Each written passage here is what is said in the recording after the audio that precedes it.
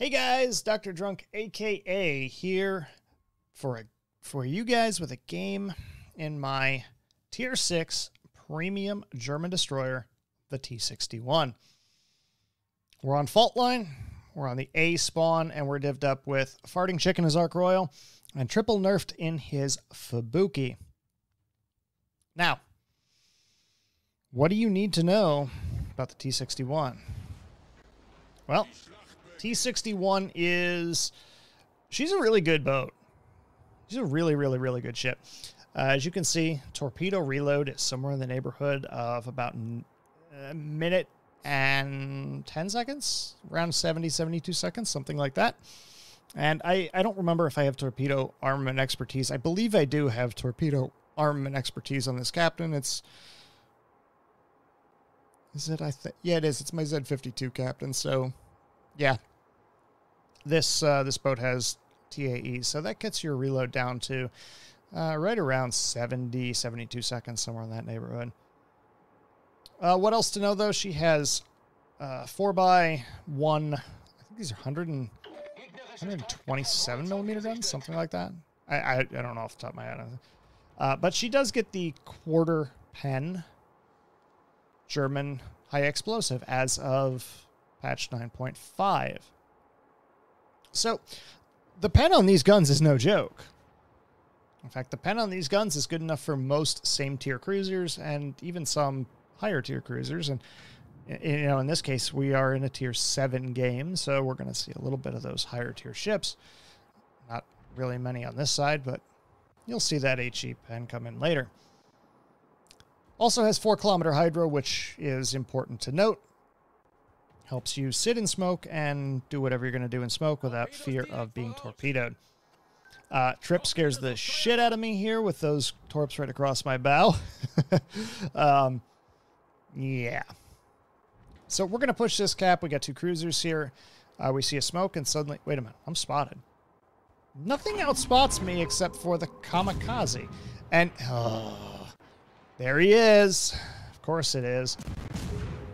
And those of you who know me at all, you know that I hate kamikazes. Kamikazes are, let's be honest, there's no nice way to put this. We're going to drop torps out on that McCoyan because he appears to be rail sailing there. Hydro's up and we see the kamikaze torps coming in, so we're going to shoot right for the gap. I hate kamikazes and kamikaze Rs because they are so frequently played by seal clubbers, as that kamikaze nukes trip with a pair of torps. Kamikaze, in fact, on the stream, which we do play all of these games on our Twitch stream, twitch.tv/DrDrunkAKA. We play a game called the How Many Games in the Kamikaze Are? And there's our first dev strike as we get 2 torps on that McCoyan, and he goes back to port relatively quickly. And a kamikaze pops up, so we're going to let our guns free, even though we got 4 people aiming at us. We're going to let our guns go and basically just blink away at him a little bit. Try and do some chip damage, turn away, and live to fight again. But as I was saying, kamikazes, we do play the game of how many games in the kamikaze. If you come within 10 games of how many games that player has, I give you a weekend pass. Just for the fact that kamikaze in the Kamikaze R and the Fujin are just such absurdly prevalent seal clubbing ships. And yeah, we have some really cranky players in the Visby on the other side. So suddenly we're down a ship and I'm spotted, but what the hell am I spotted? Oh, really? Okay. Okay. I do hate kamikazes, and that's going to be the first thing that I go after. Now, this guy, I don't know why he does this. I really don't know why he does this. He was completely undetected. All he had to do was stay undetected.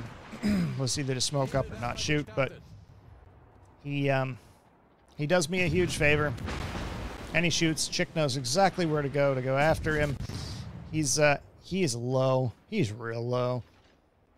A little bit of desync there as that seems to fall well long of him. And still, yeah, I don't know. In any case, now we have a Fubuki. That Fubuki is air spotted, so, well, I'm going to assume those torps are coming, but I am going to just sit here and blink away at this guy and see if we can shut him down. Would be really, really nice to be able to get our third kill. And you can see the damage. You can see the work that these guns do with their IFHE. These shells hurt, folks. And speaking of third kills, there's our third kill. The Emerald wants to push, and perfectly obliged for him to push. I'm assuming here, well, you know what? If that Fubuki torpedoed me, he's not going to get me now because I'm on the way out. And of course, the Emerald is doing something that I've seen happen so frequently in the last maybe 3 patches. This was patch 0.9.5, but maybe the last 3 patches or so. I must have missed a memo about how people don't want to stop in smoke screens anymore. They just drop the smoke and YOLO right out of the smoke screen. I mean, I must have missed that memo. I obviously wasn't party to that discussion point because Emerald does it and he feeds me, you know, my 4th kill in less than 6 minutes. Yeah, all right. I'll take it. Trading 6,000 hit points for 4 kills. Yeah, not a problem. I'd say we earned our keep today. But there's always something left to do. I mean, we're up 6 ships to 3. We're up hit points, and you know, we're finally getting back a cap that they've been holding for most of the game. So you would think, well, there's not a whole lot else to do here.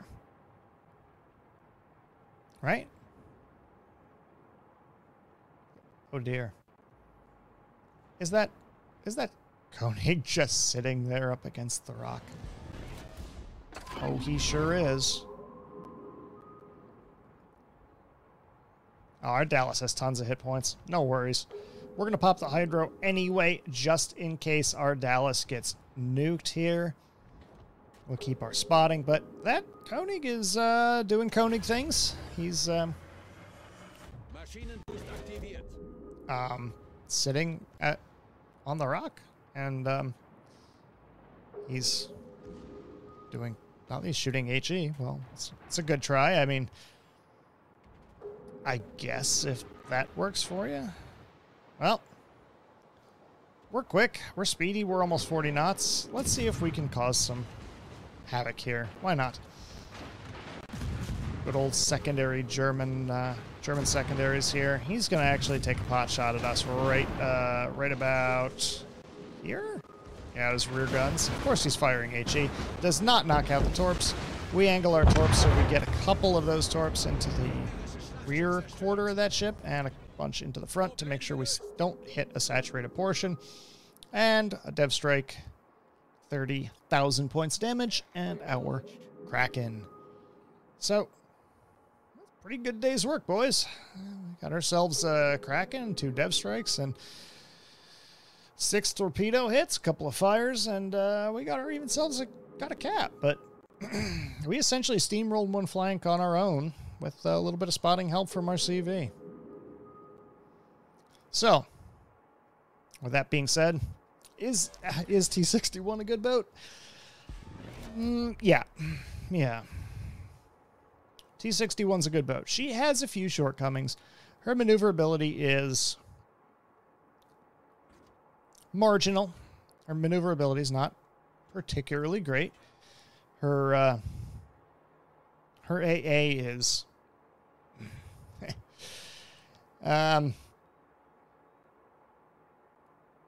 well, let's put it this way. Her AA is forgettable at best. That's about the only way I can say it. The big thing to take away from the T61, and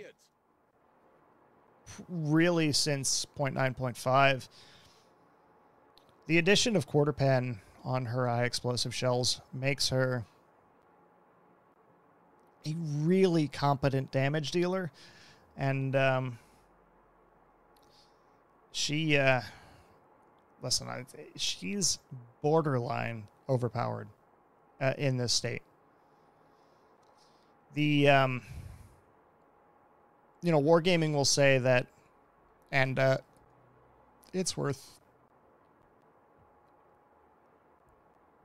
it's worth pointing out. A CV capping. World of Warships 2020, boys. CVs capping middle caps. Lol. And doing it efficiently, too. In this iteration, after getting the quarter pen, Wargaming had said, you know, German DDs are not really competitive. They need a bit of a buff. How do we buff them? How do we make them more effective and more useful?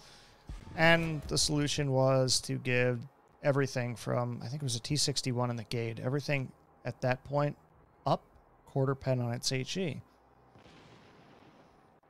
It probably helps in terms of balancing the tech tree ships. The T61 was already very strong with a 6.1 kilometer surface detectability and 8 kilometer fast reloading torps. I do mean fast. 70 seconds with torpedo armament is an extremely quick reload.